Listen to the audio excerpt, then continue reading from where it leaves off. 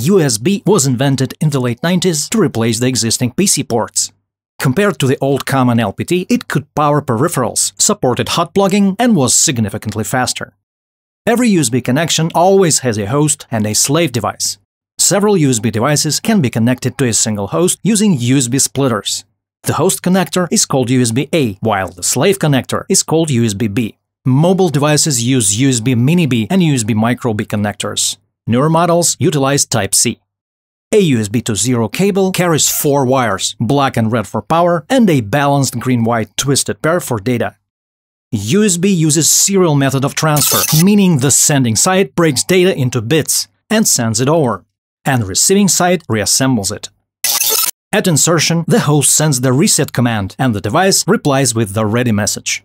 Then they exchange other service messages necessary to establish a protocol and are ready for communication.